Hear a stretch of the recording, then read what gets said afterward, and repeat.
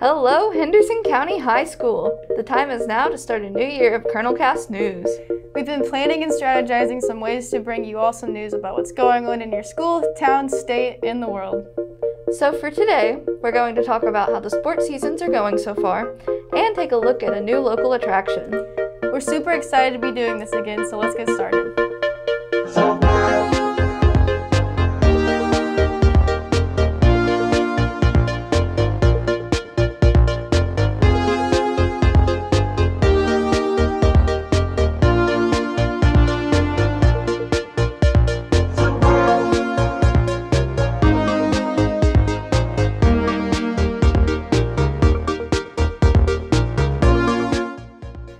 Before we get into anything else, we have an important update from the Kernels for Change headquarters.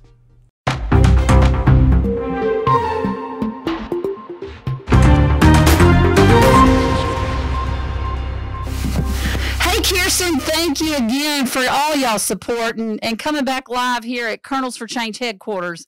We're here at the Be and Kind Central Station, okay? We're right now waiting on the Colonel to arrive to us to give us a new message today on what we're pushing out. Hey, Colonel, how are you? Good. What are you doing? What message do we have today? SpaghettiOs? We have a message about SpaghettiOs today. No, not SpaghettiOs? Oh, he brought a can of SpaghettiOs just to show you guys that it has a label on it. And what does a label tell us, Colonel? That's right. A label tells you what's in the can. It kind of lists it on the can. But sometimes labels can be negative, right? Yes. He's talking about when you label each other just by seeing somebody and making a false judgment. Is that correct? Yes. Now, what else? What do labels do to people? Right. The Colonel wants you guys to know that when you put a negative label on somebody, it could really hurt somebody's feelings and really have a negative impact on their life. So he wants you guys to be aware of that. And he said, don't forget that famous quote, don't judge a book by its cover. Do you have anything else for us? Oh, he has made a video for you guys. So I'm going to throw it to the video right now for the Colonel. Give us a thumbs up.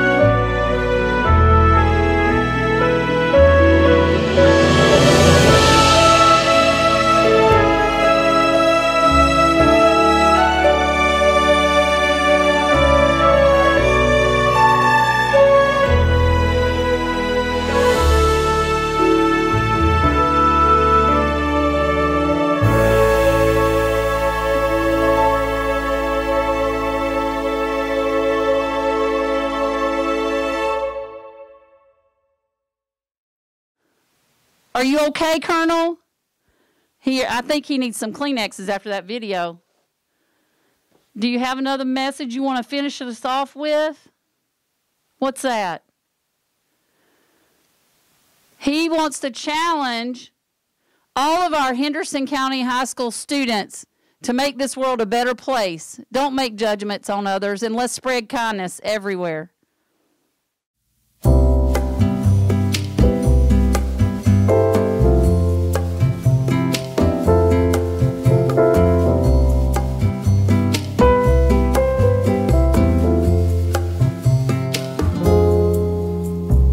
Hey County, I'm Nick. And I'm Brenna. And this is Colonel Culture.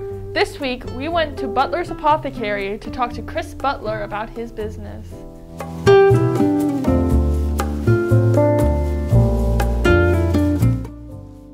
So Butler's Apothecary is a full-scale pharmacy here in downtown Henderson. It does full-scale compounding, so we also bill insurance for that. We do strep and flu testing here. I can prescribe on site for those. I do all immunizations age 9 and up, and then of course our pharmacy services. We do free delivery. I think that's kind of all of it in a nutshell.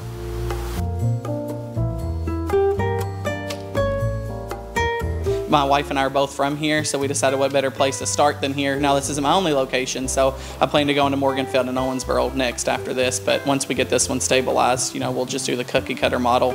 Works here, we'll just drop it in the next couple of places. So this building was originally a Frank G. Schmidt wholesale grocer, food, tobacco products, and all of that. So he had all three. So I bought the building next to this one as well. I don't know what we're going to do with that yet, but it was just part of the deal, so pitched it in.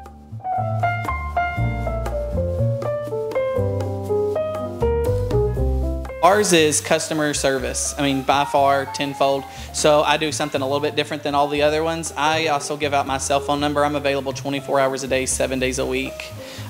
Drug questions, it doesn't always monetarily tied. So just because you're not coming in and giving me a prescription to fill for you, you may have a drug interaction question, a drug dose question. If there's a child that's under the age of 2, any products that are being sold have a pharmacist or a doctor. So I'm also going to be, the latter's probably the easier one to get a hold of. So I take text messages, phone calls. I have a app that I use that is complete HIPAA compliant, so I can answer any personal questions there, exchange photos. So if you needed to send me your insurance card or any of that, it's all still within the HIPAA realm. It's not done like on a regular text message cell phone. So there is rules and barriers there, but it wasn't terrible. And the community seems to really like the aspect of having 4 hours a day.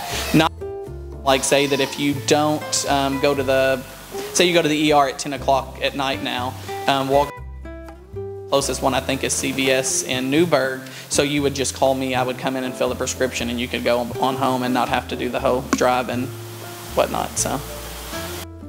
Well, I'm ready for some ice cream. Next up is Sports Update.